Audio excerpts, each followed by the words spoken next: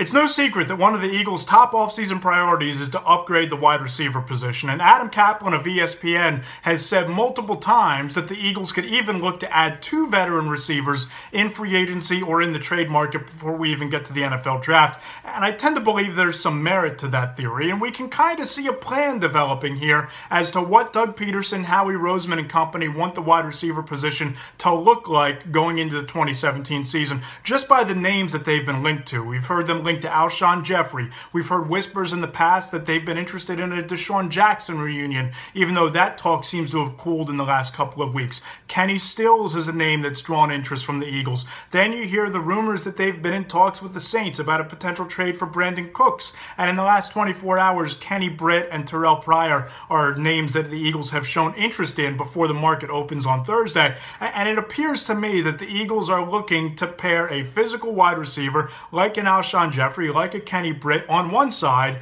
and on the other side, a speedster, deep threat, stretch the field type of receiver like a Brandon Cooks, like a Kenny Stills, and maybe even someone like Terrelle Pryor. Start them both, put either Zach Ertz or Jordan Matthews in the slot, and you would have a physical receiver inside the 20. You'd have a reliable, big wide receiver on 3rd and 7 that Carson Wentz can turn to in a Jeffrey or in a Britt. And on the other side, Cooks, Stills, DeSean Jackson, or Pryor, they'd represent your deep threat, that stretch the field player that Wentz and the Eagles clearly and sorely lacked in 2016. So I think the plan is for the Eagles to wind up getting a veteran receiver who's physical, a veteran receiver who's a speedster, and start them both in 2017, and then look to the NFL draft to pick up a cornerback, a defensive end, or fill other needs.